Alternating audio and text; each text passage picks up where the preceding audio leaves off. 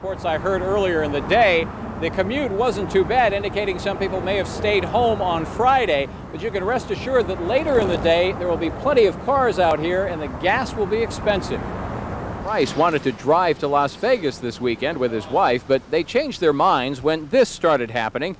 Gas prices a good 11 cents over what they used to be. With these gas prices, hey, all I'd be able to do is just to get there and come back, You couldn't play. No.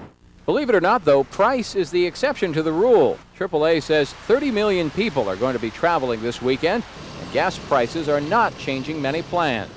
If you do the calculations, it's not that much more to a travel budget. Say if you're driving from Los Angeles to Las Vegas, the difference in gasoline prices will make about $6 in difference to your budget.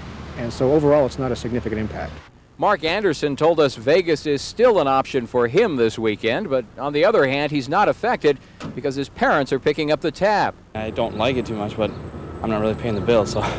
If you want to make up some of the dollars you'll lose filling up the tank, AAA is offering these tips.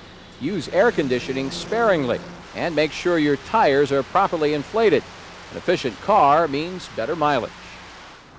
A tune-up is also a good idea. Incidentally, if you're expecting the prices to go down anytime soon, the Department of Transportation predicts it won't happen until after the 4th of July. Reporting live from Los Angeles, Gordon Tokumatsu, Channel 4 News. Now back to you in Burbank. All right, Gordon, thank you.